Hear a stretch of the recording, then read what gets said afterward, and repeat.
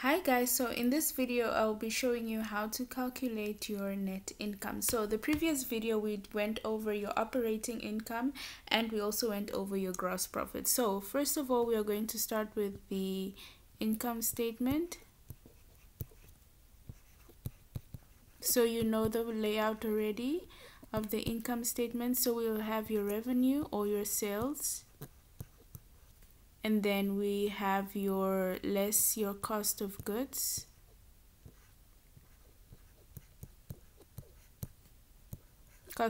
sold. So your revenue is your 500,000, and then your cost of goods sold is your 200,000, and then with that we get your gross profit, which is your 300,000. So after this we have to subtract your operating expenses so that we can get your operating income.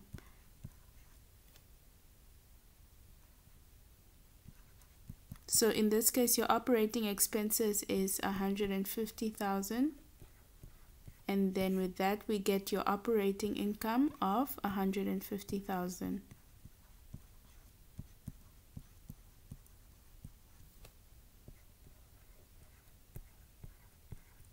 So once you get your operating income, this is where you have to now deduct your interest expense. So when we deal with the operating expenses, so these are the expenses that you incur when you're running your day-to-day businesses, okay? So this is with regards to water and electricity as an example, or your rent expenses. So it's your selling, general and administrative expenses that will be deducting here in the operating expenses. Then we get to your interest expense, which will be deducted after you get your operating income. So we have your operating income, then we less your interest expense.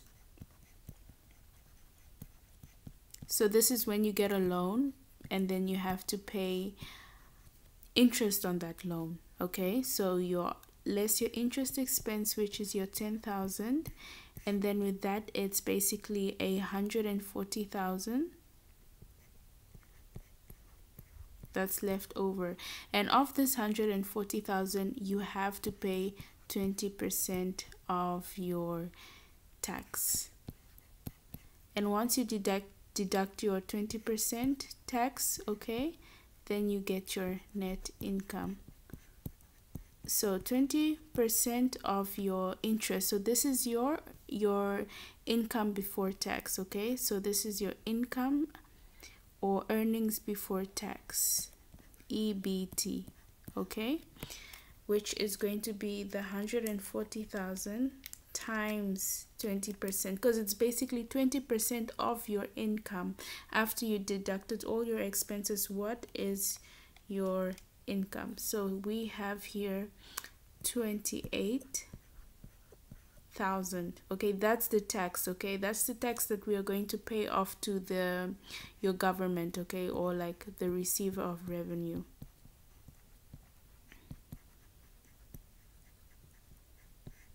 That's the money that's going to the receiver of revenue.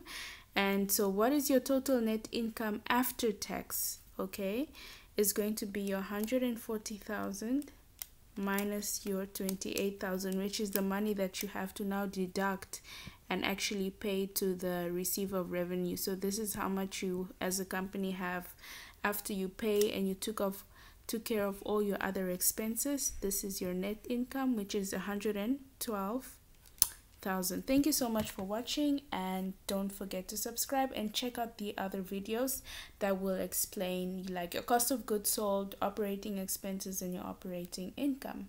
Bye.